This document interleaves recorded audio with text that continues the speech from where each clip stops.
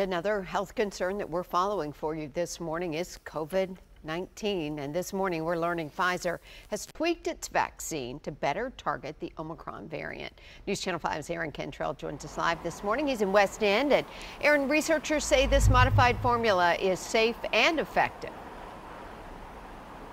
Yeah, Amy, that's what they're saying. You know, originally Pfizer's vaccine, they say that it's still very great to help keep people safe from that original strain of the coronavirus. But, you know, Omicron, it kind of made catching the virus a little easier. More people were falling ill. So they were just tweaking their recipe just to make sure that everyone is continued to be safe and protected. So this morning we're learning more just about what Pfizer did to come up with this research. And, you know, because it's been spreading so much, the virus, the FDA has been considering ordering a new recipe change for the vaccines made by Pfizer, but also their rival Moderna, in hopes that modified boosters could better protect against another COVID-19 surge that is expected in the fall and winter. Now, Pfizer says they've studied two different ways to update their shots, and both approaches produce Omicron-fighting antibodies in older adults who've already had 3 vaccine doses. Now, many experts think that the combination of shots may be the best approach to keep people safe.